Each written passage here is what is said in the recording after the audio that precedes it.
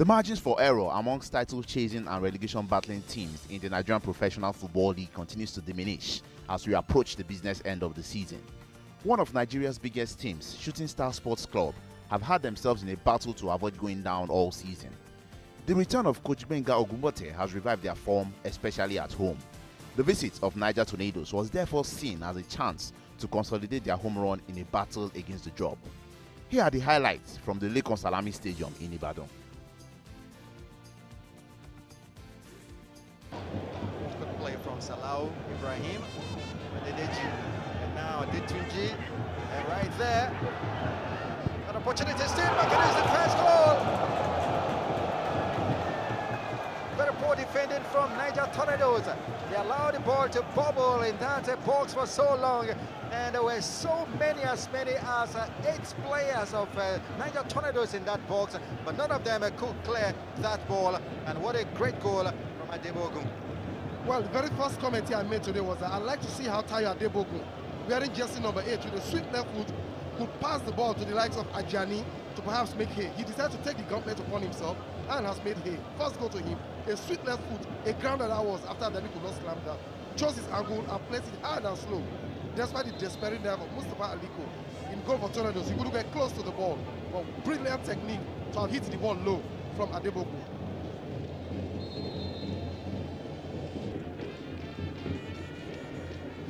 30 minutes going into the game. Shooting Stwrs still leading 1-0.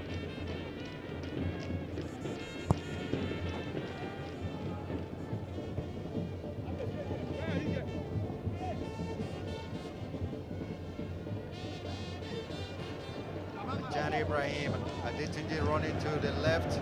Adetunji trying to cut in. Defending.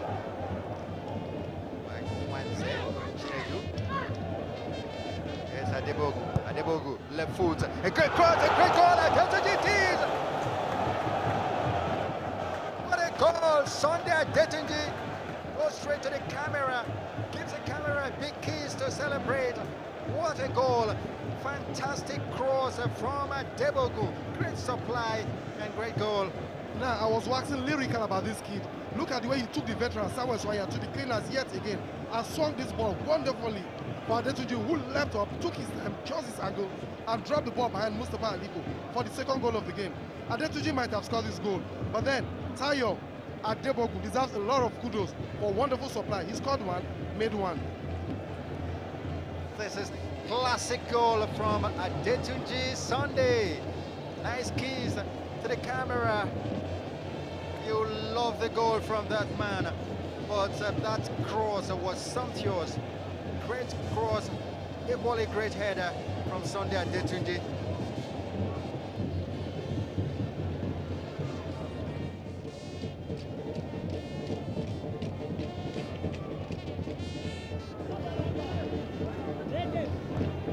Just looking like Umar Abubakar, who has not really sparked in this game today. He might be a candidate for substitution, but then Adetunji Sunday still moving on. Oh, it is number 3 for Shooting Stwrs, Adetunji Sunday. Even though it's a Saturday, Adetunji Sunday has a brace. Great time they are having. Niger Tornadoes defense totally in disarray, and Shooting Stwrs are shining here. Goal number 3. And goal number 6 for this man, a brace today.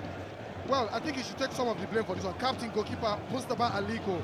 And Sunday seemed to have come too early for Sunday Adetunji. It might be a Saturday, but you just cannot believe it. That was poor defending also on the part of Chinedu Nwanze. Where was he? I've been clamoring for a couple of times that they're playing a straight line defense, and it's very dangerous when you've got nippy attackers like Ajani Ibrahim and Sunday Adetunji. Yet again, giving Sunday Adetunji an opportunity to jab the ball into the net after taking it away from goalkeeper Tambe Charles for his second of his game and the third for his team. Tambe Charles beaten 3 times already.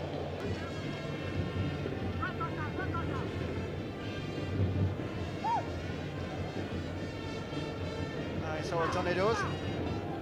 Oh, the goalkeeper! What a disaster! It's a goal. This is unbelievable goalkeeping. Goalkeeper Tambe Charles putting the ball in his own net. No pressure at all on forced error, that they call it in tennis. Gifting Niger Tornadoes a goal, and the fans not happy at all. He wasn't under pressure at all. Tembe. Now what came over him? He let his concentration slip there.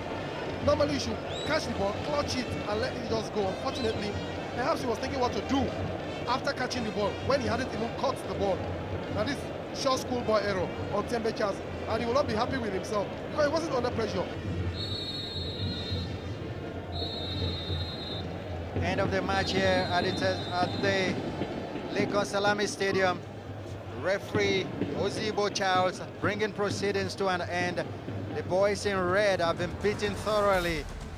A comfortable evening for the Oluyole Warriors did the world of good to their lowly position, as the Ibadan fans continue to believe that their famous team will play top-flight football next season.